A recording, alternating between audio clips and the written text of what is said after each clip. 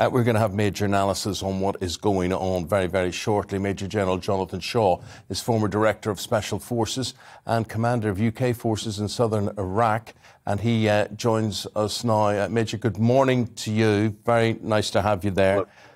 This whole Kiev situation and Russian convoys moving on it, what's your analysis of that? How concerned should we be about that? Well, it's obvious that Putin wants to take over the whole of Ukraine at the moment, and this is just the next move. But as we discovered in 2003, invading Iraq, actually taking a country down when you've got overwhelming military force is actually the easy bit. The hard bit is creating any kind of stability afterwards. So I think this is going to go on for some time. Very alarming development yesterday when, clearly in a display of frustration from President Putin, he raised the spectre of nuclear weapons, even using that kind of language, hugely escalating things. How real is that threat and how prepared are we for that? Well, I think, as you said right at the start there, a gesture of frustration. The trouble with President Putin is that he only has one tool, and that's the military. Every other tool he's got is pretty weak. I mean, he has got he knows that his weapons of producing corn and producing energy should, in his view, have prevented the European Union and the West giving a strong response.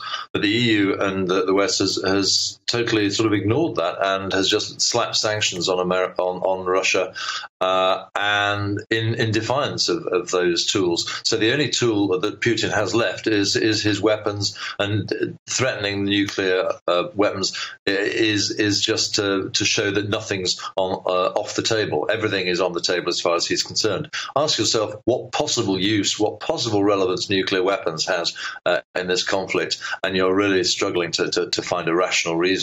But I think that plays to the hint that President Putin is perhaps not as rational as we might like to think at the moment. But he's also struggling, Major General, with conventional forces. The consensus seems to be that by day 5 of his offensive, things should have been, a bit more progressive than they are. That is the nature of most operations from D-Day onwards. You make these plans and then things don't work out as you'd hoped. And the question in any military operation is not how good your plan is at the start. It's how you react when your plan doesn't quite work. And I think what you're seeing is a traditional problem with the Russian military, is that they're not very good at delegating command and people making decisions. It's a very top-down system. And so structurally, psychologically, I think they're not really well attuned to adapting on the hoof. I think you've also got the problem that the soldiers have been sent in there having been told that they were liberators, and they suddenly find that they're in for a fight they really psychologically hadn't expected.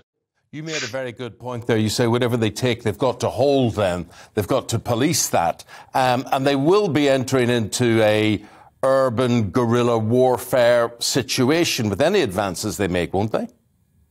Well, absolutely. I mean, that must be the absolute terror for Putin. I mean, all the reports coming out, how reliable they are, I don't know, suggest that Putin was told by his acolytes that this would only take 4 days and it'd be a quick, sharp insertion. And indeed, if you look at the way the Russians invaded, they abandoned their normal tactics and went for a relatively softly approach to try and, like standing on a hill and beating their chest and roaring and hoping that Ukraine would just fall down.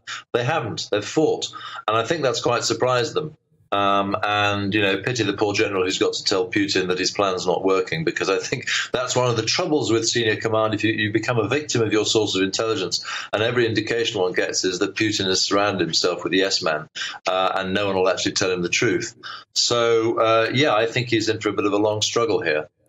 That being said, Kiev is being circled at the moment, isn't it? And it does look as though the Ukrainians, at least, will need increasing support from the West. We've been hearing lots about it in terms of sending weapons and hardware. Is it getting through? I mean, how hard is it to do that in a situation like this, to get, ammunition? As we heard Zelensky saying over the weekend, that's what he needs, not a ride out of there. How hard is it for the West to support Ukraine as it's under threat without actually putting boots on the ground? Yeah, well, we're in transition, aren't we? I mean, my view before the invasion was that actually, looking at it from a straight military point of view, there's no point Ukraine forces trying to hold ground. You're much better off just letting the Russians come in, and then you attack their soft underbelly. You hit their logistics. You hit them when they're static. You hit them with civil protests, which play out badly on social media, and so you attack them in that way. The fact that they've achieved the success they have has been quite a surprise to me, to not just the Russians. While we're in this transition mode, increasingly it's going to be difficult to get people in there. It's going to be tricky to get supplies in there. When the Russians have taken over the country, then it will resemble more the case in Afghanistan, where we created rat runs into the Mujahideen, and you create these covert routes that take a while to get in there. As long as there are airports that are controlled by the Ukrainians, as long as there are roadheads that they can get to, then we'll be able to send them. But yes, make no mistake, the further the Russian invasion goes, the harder it will get to get weapons and stuff in there.